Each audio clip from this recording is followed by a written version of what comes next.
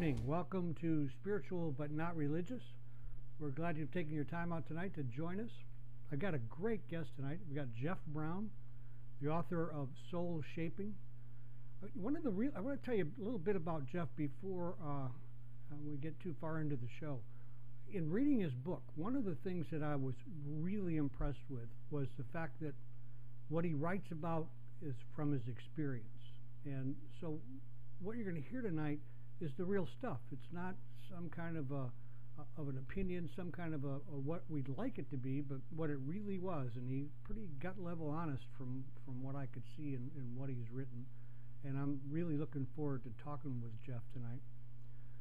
In case you're not aware of what we're doing here, Spiritual Not Religious, and what's the whole idea, there's this huge population now of people who are disconnected from the church, who have decided they don't need a middleman to find their way to the God of their understanding. And there really isn't any place or any facilities that are standing in the gap for that. And so Spiritual But Not Religious is acting as a temporary voice for that community.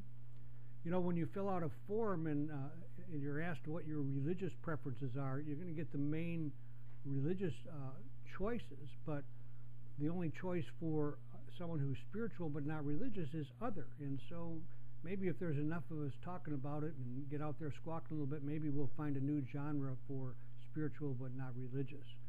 The big problem, or not problem, the difficulty with that is that we don't form a group, and so we have no group voice, and so we don't have the community, the same community that's offered by a church, and that may be one of the things that's really lacking for us. But at any rate, we're going to be talking with Jeff. You have Jeff there for us? Hi, Jeff. How are you?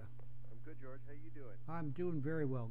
Good to talk with you tonight. I've been looking forward to this. I've spent quite a bit of time with your book, mostly because I found it to be a really interesting read, and you have a real way with words, Jeff. I just appreciated and a good sense of humor too. I like a lot of what you have to say, and more importantly for me on a personal level, some of our experiences are so matched up that it was almost eerie for me to be reading your work, and we'll discuss that as we get in for the night. Let's kind of start out here tonight, and let's get some background on you, Jeff. Let's talk about like where you came from and what kind of brought you here. Tell us a little bit about your home life. That seemed to have some real bearing on where you've come to today. Yeah, I grew up I was born in Toronto, a Jewish mother and an Irish father who spent most of their time at war with each other. I think pretty much from the age of 2 or 3, it was really a conflict-ridden house, and quite tumultuous, quite shaming. And I think from somewhere around the age of 3 or 4, I really got involved. My mother had projected a lot of her frustrations with her marriage and the economic reality onto me. My father was very passive and non-responsive, and I was quite a reactive, kind of a warrior child. And so really, for the most part, for most of the early years of my life, I was in battle with both of them, but primarily with my mother. And that warrior way of being, seemed very natural and organic for me from a very early age. And in my adolescent years, I would see a guy named Eddie Greenspan on television, who was a criminal lawyer in Canada that was becoming famous. And I felt a lot of identification and resonance with him. And he was a warrior defense attorney. And I used to say I'm going to work with that guy one day. And I was really living that out in my environment. I mean, I was not defending someone else vicariously. I was defending myself. But this warrior self-defense way of being, this archetypal style, was very familiar to me.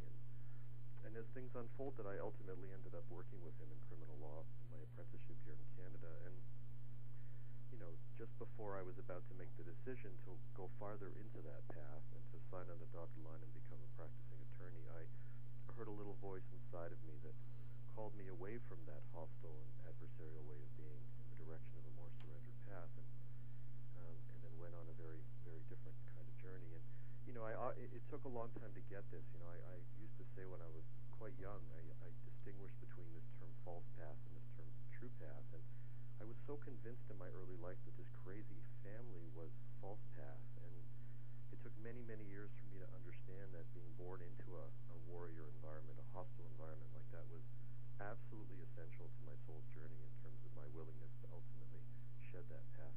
Had you on the true path.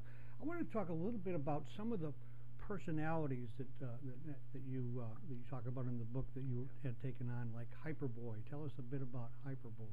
Yeah, God bless Hyperboy. Yeah. I was, they put me on Ritalin. I was so hyper in that environment. I was tantruming. I was, I didn't understand then that what I was doing was trying to discharge the tension. Right. And Hyperboy was a wonderful way. Now they have terms for it, like attention deficit disorder. And really what it was for me was, I was really trying to keep myself activated so I wouldn't have to feel all this pain in the environment that I was in. And right. So I was just always in motion. The faster I moved, the harder it was for them to shoot me. I mean, it was like that, right? I totally understand. I came from that same kind of an environment. Yeah. I think a lot of us did, and I think we pathologize these tendencies without understanding that it's important to look at the source spring, which is, where did it come from? Why are we acting in that way? And because, then when my environment changed as I got older, I found that I didn't have that tendency so much. Last week I had an author who wrote a book, Your Soul's Plan. It talks about planning your life before you come in, and I think there's some real validity to who we pick as parents and the kind of difficulties that we find ourselves in, and but it takes years, doesn't it, to get to the point where you really can look back and understand, hey, there was a reason for this. Well, I think you have to go through those stages of acknowledging that you're a victim. I say in the book you have to acknowledge yourself as a victim before you can recognize the choices, the karmic choices that you made to become one. And right. In the beginning, it was impossible for me. I mean, it was so essential to my process and my coming into myself to be able to say, wait a minute, that was really not okay. And those shaming messages that I've internalized are not really true to who I am and are interfering with my path. And to really write the letters and express the anger and move a lot of that out of me. And that was an essential part of the process. So many people interact with me now who are trying to get to that stage of forgiveness and broader perspective before going through the organic stages of expressing their anger and moving through their shame and really understanding the impact that this messaging had on their inner worlds and their development. And so, yeah, I spent a whole lot of years just getting in touch with how pissed off I was. Yeah, me too. Let me ask you: Can you either speak louder or get closer to your? Yeah. Yeah, because we're having some of the viewers out there aren't able to hear you, and I think I've got you up about as loud as I can. Yep. I can get you with that. Louder. Cool. Yeah. How about I was interested in. I mean, you got about 3 or 4 of them here. I want to talk about, like Encyclopedia Brown. You want to? Yeah. Give us Encyclopedia Brown. He's still with me quite often. He was my heady self. He was my cerebral self. He was my ability to sort of block my emotions at my neck, move a lot of energy into my mind, surviving by my wits, coping with reality, with my intelligence, finding very tricky maneuvers, ways to cope with this crazy environment. My mind was, one of the adaptations in disguises that absolutely allowed me to survive a traumatic and tumultuous environment and allowed me to go out into the world and make a living and build my structures so that I could ultimately do things like write soul shaping, Right.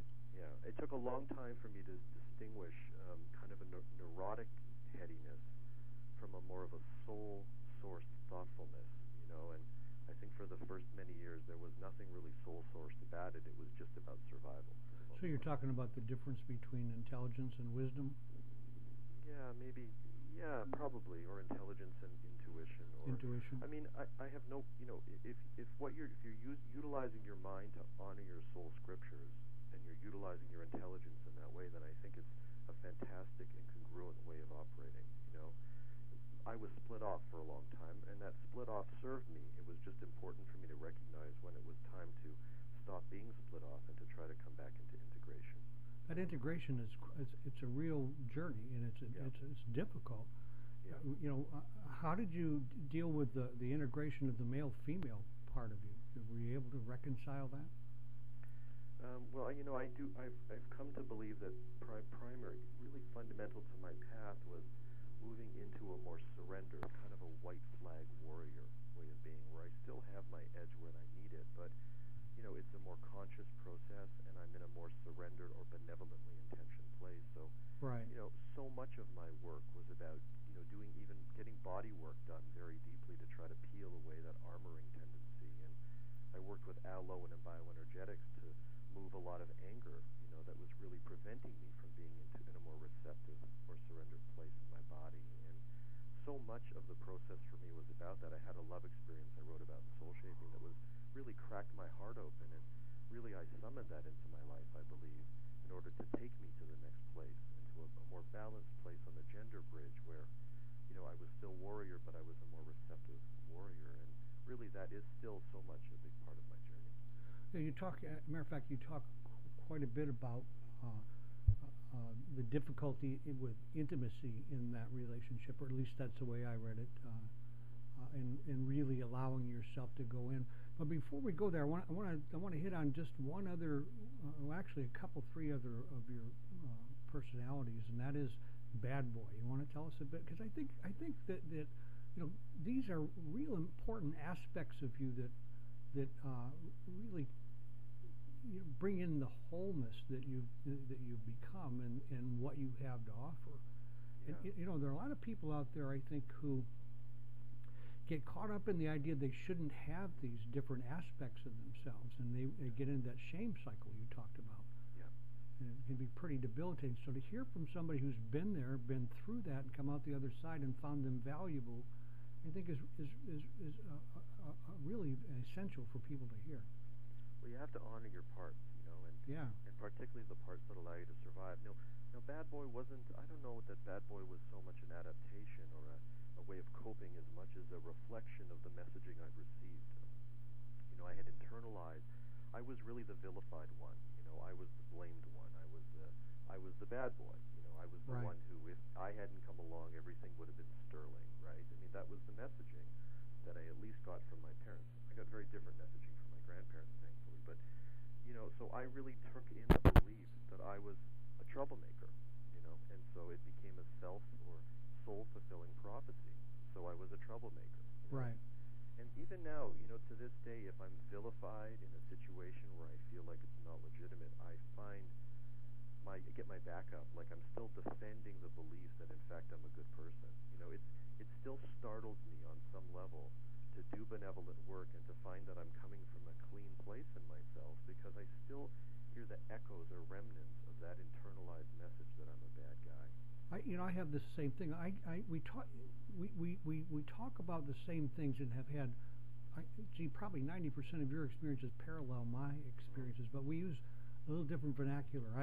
I kind of talk about the light side and the dark side, and I spent years trying to get rid of the dark in me because I knew it was there and I didn't want it. It took me a long time to realize that it wasn't about getting rid of it, because it's like polarity. It's there. It really supports the light side, and it was a matter of reconciling that and kind of coming to accept it and put my arm around it, and make it a part of me. Just don't live there. But boy, like you were just saying, occasionally it'll come back in at times that I just totally don't expect it, and it's like, whoa. Yeah. I mean, no matter how much work I've done or continue to do on parts of myself, there's still, some of those monsters reappear, and new ones reappear. Now I'm doing Soul Shaping, and so like I'm on the radio with you. I have this. I'm exposed. Yes. And so exposure brings up a whole lot of self-doubt stuff. It brings up a whole lot of fear I have around attack and exposure, and stuff I've had to deal with throughout my life, but not as intensely as I do right now. Self-doubt. I mean, it's an ongoing. It's just more evidence that this journey just keeps going. Self-doubt may be one of the bigger barriers to really spiritual fulfillment, I think. I agree with that. Yeah, it's just been a real problem in my life. How about Captain America? God bless Captain America. Really through most of my life, I called the warrior that I identified myself as Captain America. I read a lot of comic books, and I read Ayn Rand, and I love these kind of heroic figures, And so Captain America was the benevolent warrior part of me that I only mildly identified with. I saw myself as a nasty warrior, an edgy warrior, a murderer, a homicidal lunatic, whatever they told me I was. Right. But now and then there would be like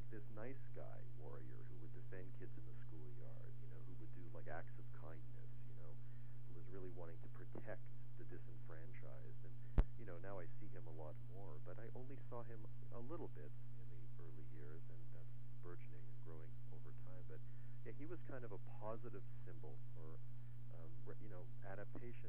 Maybe not even so much, more a reflection of my ultimate archetypal pathway in this lifetime. And but yeah, Did I? I had that. I have a comic book that I wrote had on the wall when I was writing Soul Shaping, and it's a picture, and it's something about the mask, and it was really always a symbol for me of who lives below that warrior mask, and where do I really live, and it's really been a theme throughout my life to go back to that. That's a heck of a journey trying to get down to the authentic self. Yeah. You We're mentioned distracted everywhere. I think I heard you mention Ayn Rand. Yes. Did you get into the selfish, self-centeredness part of that pretty strong, or what No, was your? I used to read her, and at first I loved her because I loved that I felt like she was trying to portray some kind of an actualized being. Me too. I And- felt and- the same way. And vision of actualization, like how Maslow wrote about it, was really what kept me going towards something called the light or something called wholeness. And Right. but after a while, I saw an interview with her. I think it was with Tom Snyder, and she felt so bereft of emotion. I almost felt as though her movement towards these symbols of actualization were like a disconnect from the unresolved heart. And so I started to feel dissonance about that movement. It didn't feel heartfelt or compassionate enough, even though I loved the idea of moving towards a more actualized reality. But interestingly, back then, my idea of actualized reality was this thing called enlightenment, like some blissed out trip. I was there for a long time. Yeah, it's fun for a while Yeah. until you fall to the earth with a thud.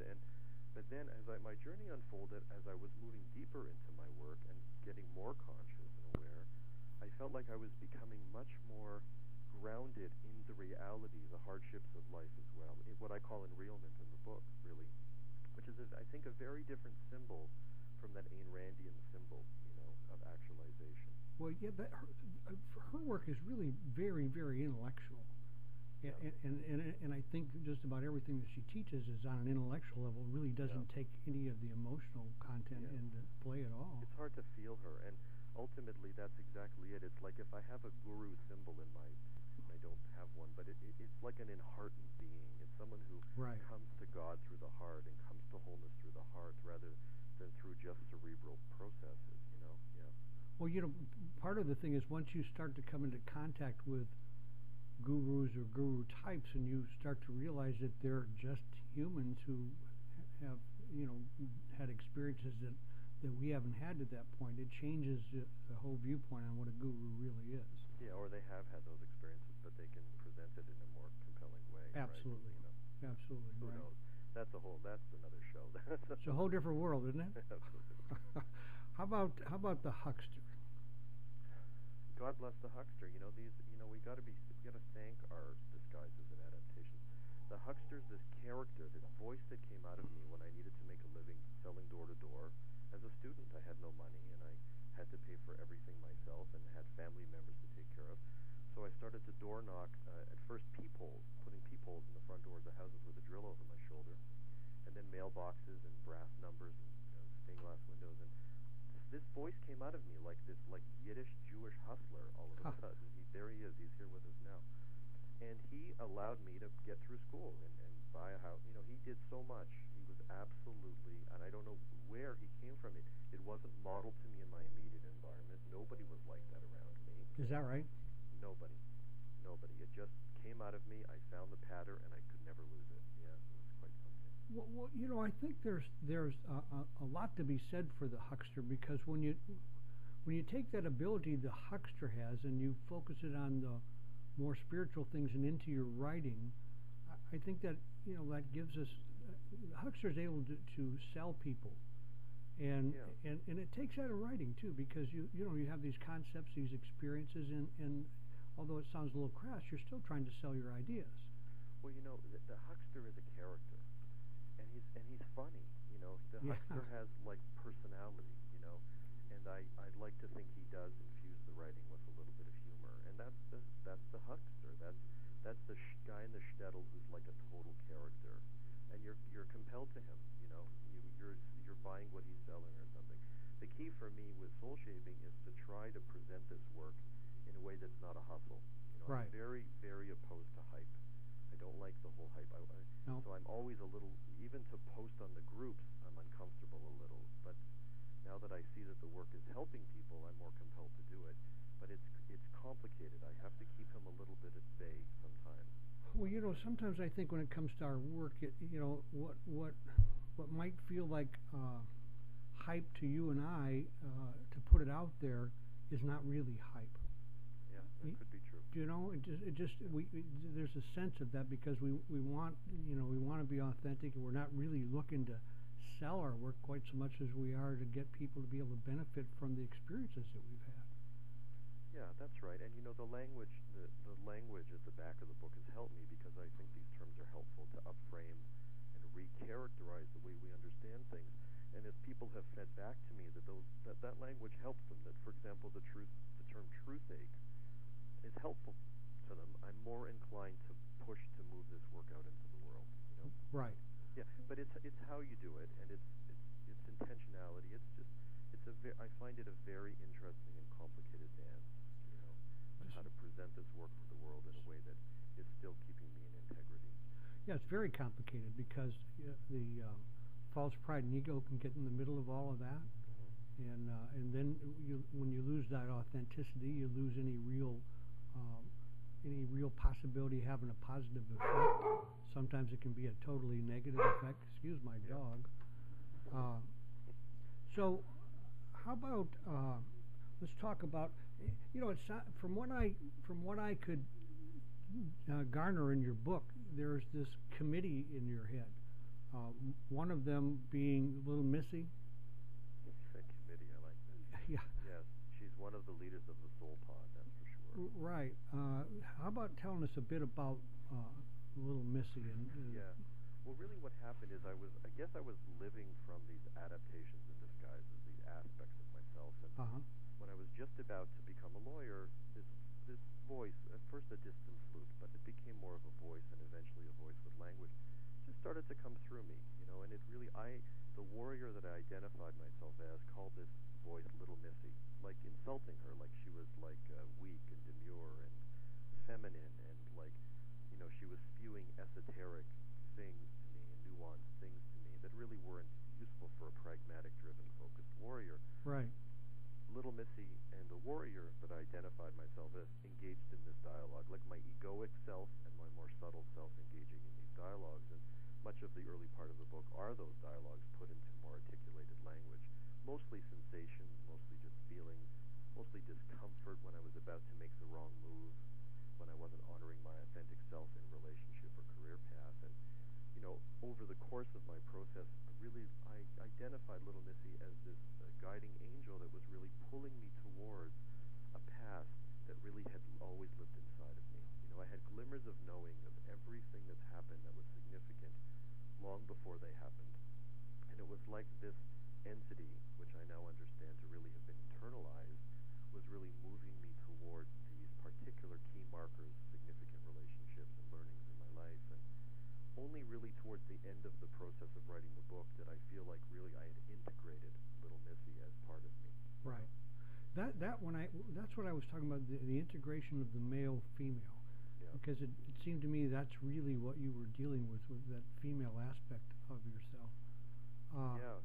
Well, we call it female, right? Maybe because we're men, but really to me it's part of anybody's sacred balance, and really it is the ultimate direction for gender, and gender, something that's transgender, that's beyond or inclusive of gender. And I feel we're moving in this direction where, the differences between us on the gender pathways are only the most genuine, real differences, and all these other roles and duties and all the rest of these identifications are falling away. And I think that my journey really was that journey. I was that.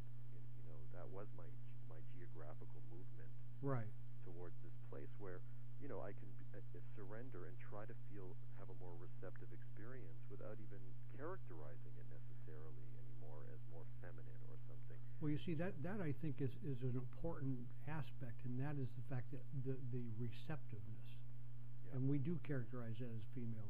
Men are more prone to be, stonewall. We just don't want to let anything in. We're not receptive. whereas women tend to be more receptive. And I think that's where the gender part really comes in, is these aspects of ourselves.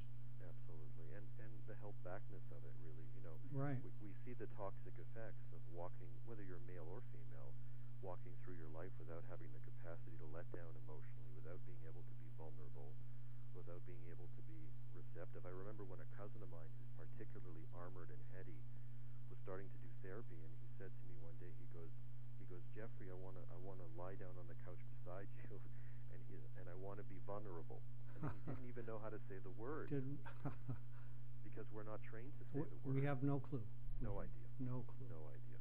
One of the things that you make pretty clear in the book, which I think is truly important, if we're going to share our journey and hope that it helps someone else in their spiritual journey, is how often that if we get all these things that by the time we're writing the book seem crystal clear, but they certainly were anything but crystal clear getting there. Most of when I look at my journey, most of what I understand is in retrospect rather than even in the moment.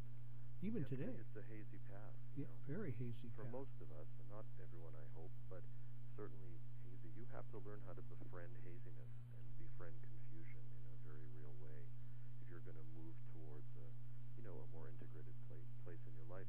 Because on the simplest level, I really believe that as the soul shapes to the next stage in its movement towards wholeness, there is an inherent tension between familiar ways of being, habitual patterns, and the new burgeoning movement. So there's that, on that level, there's some confusion and conflict.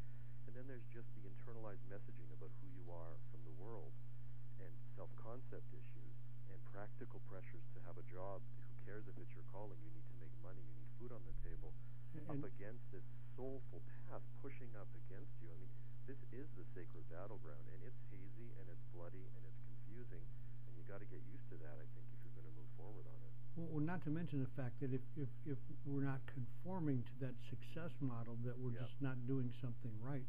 Emerson said something that was really profound for me. He said that you have to be willing to walk the quiet shores of your own soul, and a lot of this is just, it's alone. I mean, we do it in conjunction with others, but there's a lot of this work that's alone. And when it comes to knowing what your spiritual path is, what your destiny is, no one can really tell you that.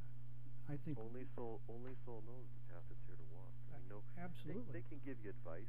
They can be practical and helpful. Sure. But nobody.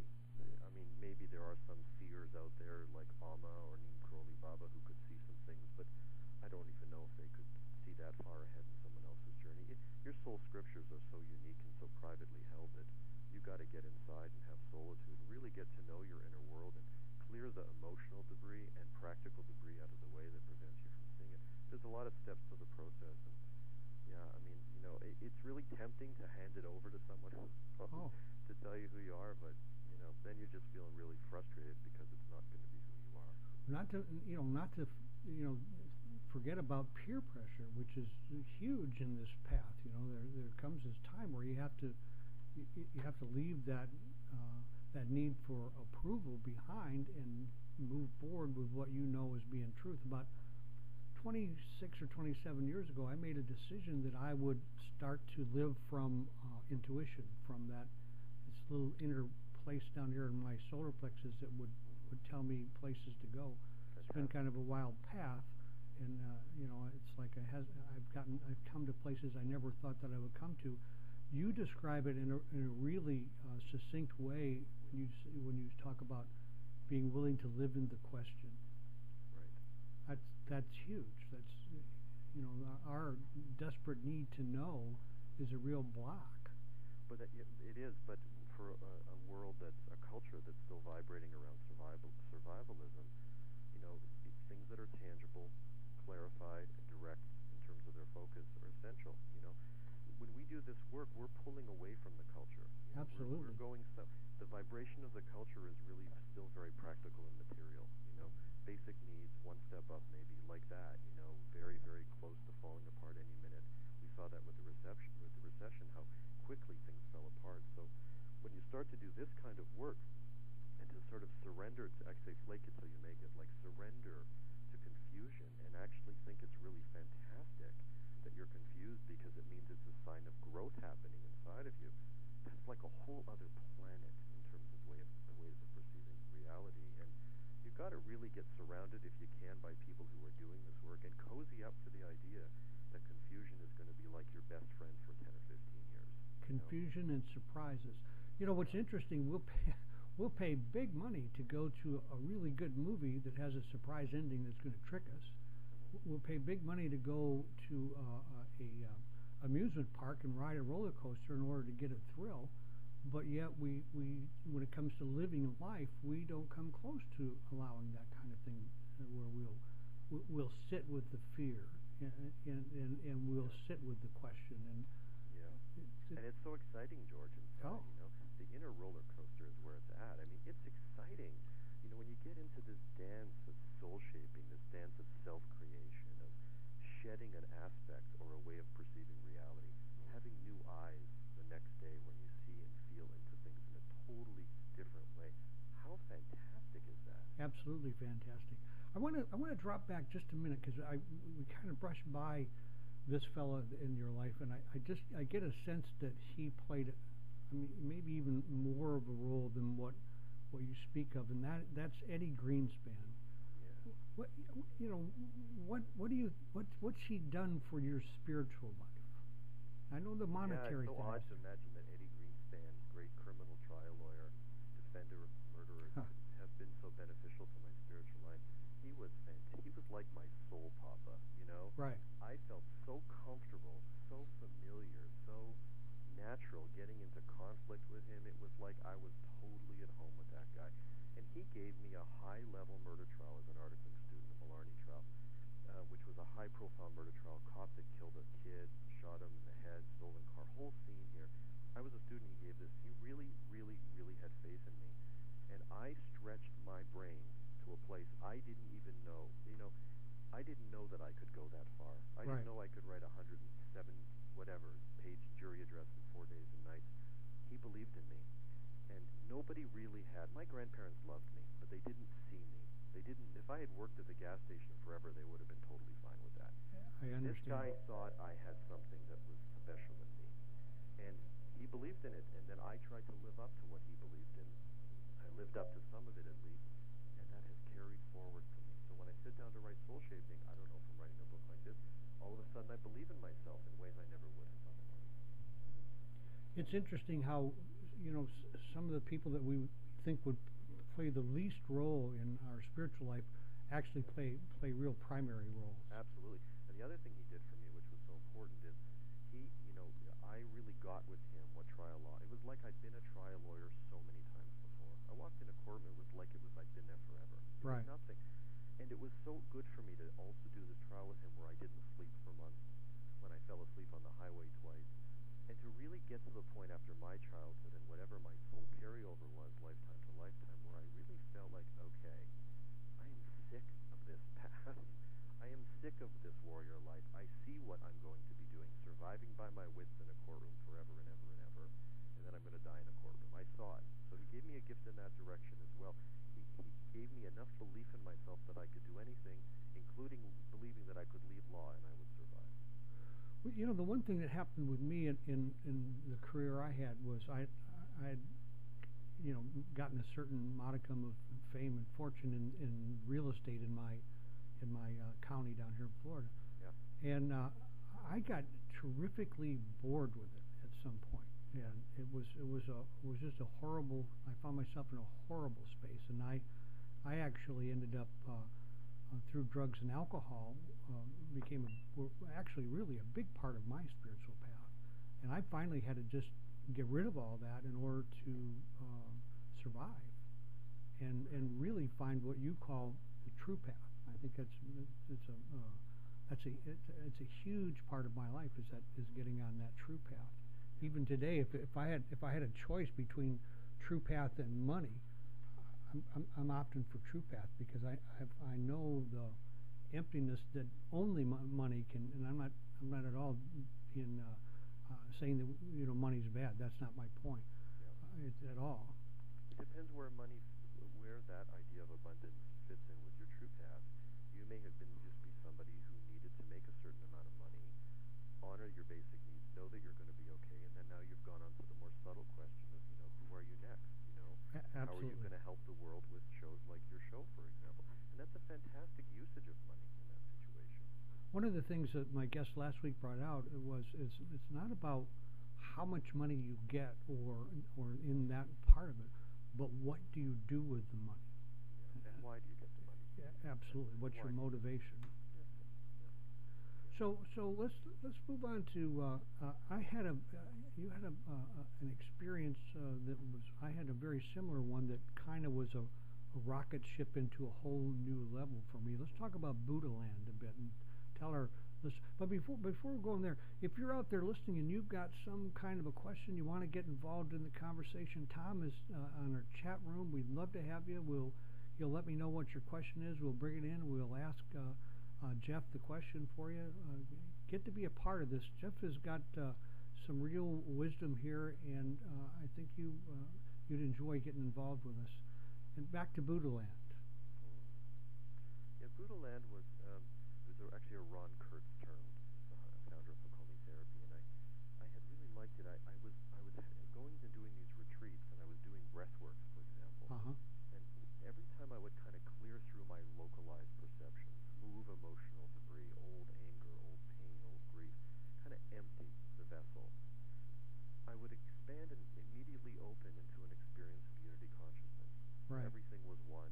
Like I really couldn't distinguish those notions of separation they fell away. The duality was revealed for what it is. All of that stuff, and I would really open into this fantastic dimension of, I suppose, a more heightened consciousness.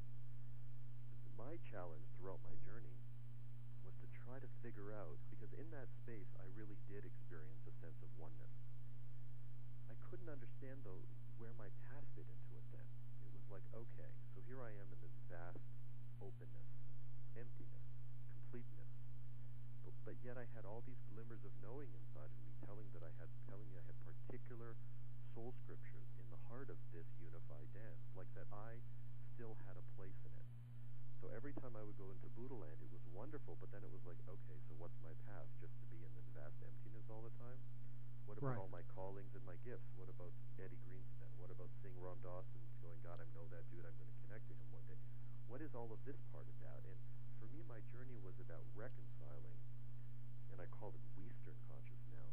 Western. This Eastern experience of unity with this more Western issue and question around my self-concept, my particular self-pathway in the heart of this unified landscape. That last part of it, trying to bring these strands together, really has been the most interesting and ongoing challenge in my journey. I believe I recall when Maharishi Mahet Yoga came here and he brought meditation. He really has brought meditation to the West. I'm convinced that this dance we do is about integrating these two. East must meet West, and that's right. It has to We're come. no fools over here. We're just a little tilted too far in one direction. Absolutely. And so are they. And so really Absolutely. It's about just bringing it all together, and that's why I call it Western consciousness. Yeah. It's like I'm not foolish enough to think one of us has got it all figured out. It's No, I simply not true. think you really hit it with that. I do like your little plays on words that you do, Western and some of these others that they're pretty great. So there's one other thing that I wanted to hit on that it seems to me that you're definitely here. I heard Teilhard de Chardin said that we were spiritual beings immersed in a human experience. And I had spent a lot of time trying to be spiritual, Buddha Land, if you will. And one day it occurred to me that if I already am spiritual, why am I spending so much of my energy trying to become spiritual? And that what I really need to do is focus on being a better human being. That's it. What is spirituality other than encompassing all aspects of reality? Yes. To me, the movement towards spirituality is the movement towards becoming more deeply human.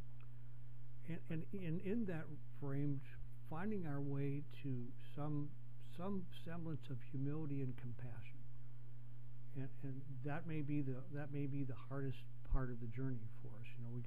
We have ourselves so differentiated in and so so focused on if I'm not this, then I don't have value, rather than just the innate value of ourselves as human beings.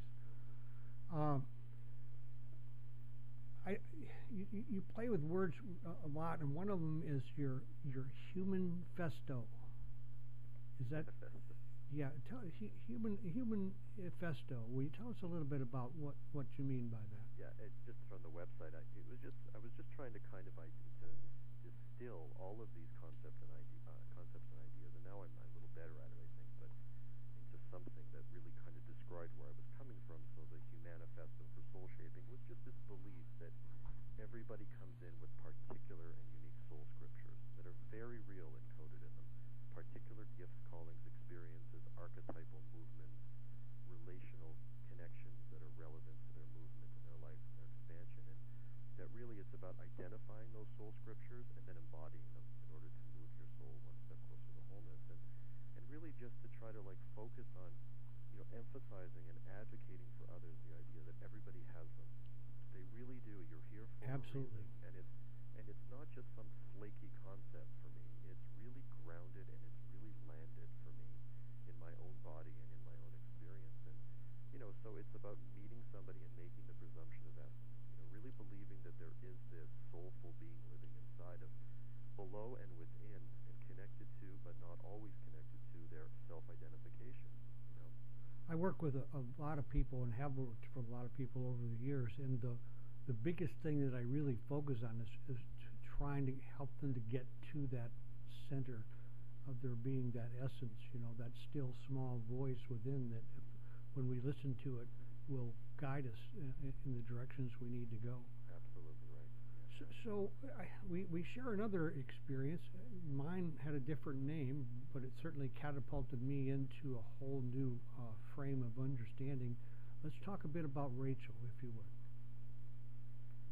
Yeah, Rachel is from the Love chapter. Rachel was a woman that I guess I summoned on a soul level, and she summoned me. There's a profound, uncommon bond or soulmate, what somebody might call a twin flame experience. We met each other, we had known each other forever, and in her presence I was cracked open to that unified field of consciousness and perception almost instantly. Right. It was radical. I mean, it was really, and at the time I was still a pretty pragmatic, grounded person, and going through a somewhat heady phase, and so I found that I was inherently cynical about these things. I really checked it out whether it was authentic, and it was authentic, and it was really a gateway to God, love, connection experience that, although I didn't know it at the time because I was just trying to manage this profound emotional experience, was really what I needed in order to move forward. The experience ultimately proved to be earth-shattering and heartbreaking, and there was a choice point after the connection fell apart where I had a choice, and I knew it, between going back to the warrior armor that I knew best or allowing myself to go into the heart of those feelings and surrendering in a way that I had never surrendered before. And I resisted it and went through a whole process, and then ultimately at Harbin Hot Springs, my soul made a decision to open to it, and really I think through the heart of that opening, Soul Shaping as a book was born. I think if I had stayed armored and closed off, I saw that was just going to sustain itself really and deepen over the course of my lifetime. Yeah, I'm convinced you would not have been able to write the book with the depth that you wrote it without that experience. And that, for me, I had a similar thing. It was, you talked about how the sexual encounters that you had with one another, the heights that they were, and the wonderfulness of it, and yet on the other end of that was the arguing and the difficulties you had one with other. And I had that same kind of experience, and it was like heated on both ends. Well, it's like, they say great love uncovers everything unlike itself. And when you open that door, I don't know who said that. I didn't say that. I wish I'd said that. That's a great saying, yeah. But it's true, and sure. I think what happens when you open the gateway to the heart at this stage of the collective unconscious, and when you open it as deeply as that kind of a love connection does, you're immediately confronted with all the toxicity and negativity and fear around vulnerability that most humans have. These associations are familiar to all of us, and there's no one there to help support that kind of a connection. The culture isn't vibrating. It's so subtle, that kind of plus, whenever you, on an individual level in this lifetime, forget all the symbolic, soulful stuff, like just what have you been through with your mother and your father comes up, but it comes up so intensely. And I remember having an experience with her when, we were going to get married, and I remember feeling so completely open. And I was older than her and a little more solid in terms of being able to hold that door open once I got it open, I think. Right. But even then I thought, I don't think I can hold this open. This is so, I am so connected to the moment that it's painful. It feels dangerous. Absolutely perilous. Yeah. I'm too vulnerable. I'm not in a protective enough state. I'm not hypervigilant. My eye isn't on the door to see who's coming in with a weapon. All that stuff comes up like you feel so completely open and unshielded. Yeah, that's tough. Well, there's, I don't know who said this, but that pain is the touchstone to spirituality. And I think, unfortunately, there's a lot of truth to that. At this stage of the collective unconscious, we seem to need that to wake up. I hope and believe ultimately we'll reach a stage where joy is much more of a touchstone than pain is. But I think at this stage we seem to need a whole lot of pain. Well, I think once you, at least my experience is that once I moved through some of these painful experiences, what happened for me was I'm pulled now as much by the joy as I was pushed by the pain. Where I'm willing to do more of that inner work, because it just seems to be a never-ending process in my world. Because I know there's joy at the end of that, in that opening. Although it does feel really dangerous, no question about that. Well, there's joy, but for me, what I love about it, when I really go into a process deeply, is I don't know. Sometimes I definitely feel better afterwards. Like if I see the negative emotions all the way through to completion. Yes. What I say call Sell Your Soul in the book, C-E-L-L Your Soul. Repressed emotions are unactualized spiritual lessons. So right. You see the feelings all the way through.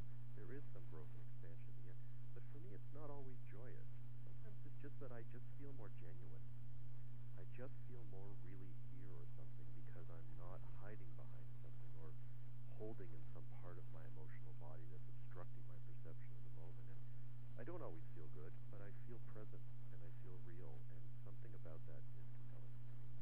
Well, I've read quite a bit of Carl Jung's work, and he was a mystic. Matter of fact, he'd bought a mystic tract from the Nag Hammadi collection, and I think he even wrote a mystical tract under a pseudonym. But all of his work, everything that he did, really came down. You could distill it into finding our way to being authentic, being who we really are. That's all of it. I call it in realness. Just be real now. That alone is so complicated and challenging. And to me, that's it. It's just about shedding, misidentifications, internalized negative messaging, the weight of the world, the messaging of the world, all that stuff, just to get down to the bare bones of who you really are. What path are you here to walk? What gifts and callings are encoded in you, however humble they may be? How fantastic is that if you can, at the end of this lifetime, come to a place where you feel completely at peace with who you are in your own soul skin. That is the greatest achievement on earth. It's huge. Unfortunately, it's taken me to get any semblance of that. I've had to get older by quite a bit in order to catch that. It'd be, on some level, I think it would have been nice to have gotten that earlier. You and I have another experience that George, if I may say, dude, you are so far along the path compared to most men on this planet. You got to give yourself a pat on the back. Yeah, thank you. It would have been nice if it happened at 14, but here we are. But it is what it is, right? Yeah. It's quite an achievement. Well, there came a point in my life where I really realized that, it was like I could say, well, why didn't you know that earlier? But the truth was, God, you know it now. Isn't that great? So I'm sure with you on that end of it. September 11th, 2001, was a huge turning point for me, very much like yours. Yeah. I came through it in the February or March. I actually started writing my book, Mastering the Light, and you had a similar experience. You want to tell us a little bit about I had just started writing Soul Shaping, and I had come back from Harbin Hot Springs, and my heart was as wide open as it had probably ever been in my life. And then 9/11 happened, and I found myself going immediately back to a warrior adaptation. I was ready to hunt Bin Laden. I was, driving the streets of Toronto, hyper-vigilant, waiting for the next attack. I mean, my warrior came right back to the fore. I was surviving by my wits and really mocking the part of me that had wanted to write this book. It's interesting how we do that, isn't it? What an impractical thing to do when the world's at war, dude. Right. And it was a struggle to get back to the place where I could sit down with this book and continue to believe that I was doing something helpful and useful. And one term that I have in the dictionary, which I don't talk about enough, is this term conscious armoring. And that came through me more around that time when I realized that I wanted to become aware that sometimes it was necessary in this world to put my armor on and adapt, get into my persona, do what I had to do.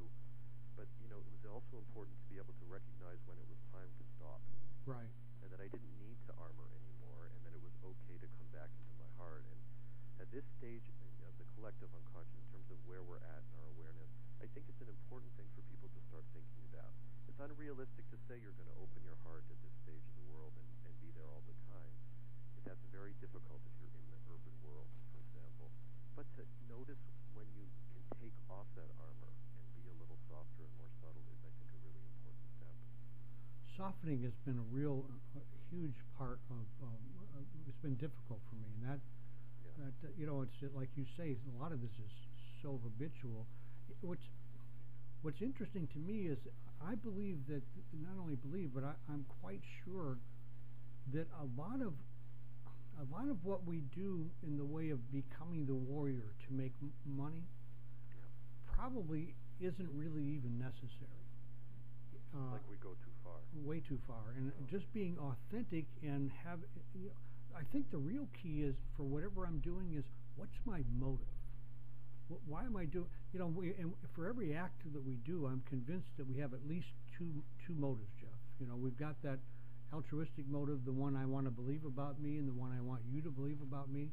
But there's always that self-centered motive that's down underneath all of that. Well, and self-centered, it connotes something negative. It isn't always that. Not at all. It's just fear-driven. Yeah, absolutely. It's just fear-driven. I think we come from fear and survivalism so much more than we recognize, even in Western culture, which is so wealthy in many parts of it, and for many of us, we still carry that echo from generations before, parents or grandparents who, barely had enough food on the table. Most people I know have parents who've had that experience at one time or another, and fear motivates so much of us in terms of not wanting to go back to that reality in ways that we don't even recognize or realize, and often completely irrational and unrealistic. I can't tell you how many people I've known, elderly people, live in North Toronto, lots of money, who are still racing off to the grocery store with coupons to save 15 cents. Wealthy as can be, but they don't know it. Their mind knows it, but their emotional body is still back there. Well, I'm convinced that security exists only in the mind and nowhere else. It's like if I'm not secure in my mind, I'm sure not going to find security out there in the world somewhere. By the way, for our viewers' sake, we had planned that Jeff would be on video. You see Tom up there in the corner, and I'm able to actually expand that full screen. I was looking forward to Jeff, but he had some technical difficulties with his camera, with his equipment, and Tom and I are pretty familiar with technical difficulties here with what we're doing, so that's the reason you're not able to see Jeff tonight on camera. So we've missed that part of it.